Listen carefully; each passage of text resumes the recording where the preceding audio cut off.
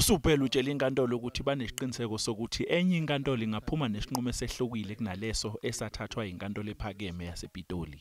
What the court there, the Constitutional Court said, was that it's got to be absolutely necessary because we're dealing here with disaster management and we're dealing with limited powers because this is not a power that's exercised by Parliament or where there's usual oversights on the, where we have the legislative process.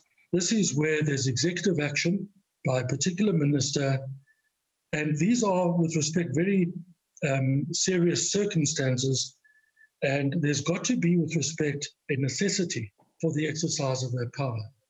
Lo Ummeli we-FITA uthi abukho ubufakazi obubambekayo obukhomba ukuthi ukubhenywa kogwayi kuyalibhebhethekisa igciwane.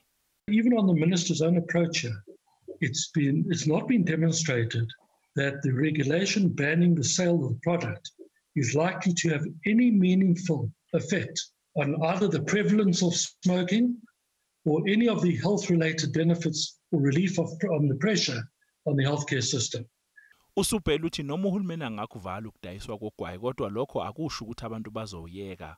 iFITA izama ngawo wonke amandla ukuthi inkantolo iguqule isinqumo esavuna ungqongqoshe wezokubusa ngokubambisana kanye nezomdabu uDkt uNkosazana Dlamini Zuma njengoba kunguye owaphakamisa ukuthi awuvalwe ugwayi. Akhihla esikanandi isililo amaxhwele njengoba usuyindlala nje ugwayi kwazise umbeqolo kulezo indawo ezudayiswa ngokungekho emthethweni. Ukulalelwa kwezethulo kuyaqhubeka. NguCalvin Dludla weindaba zeSABC.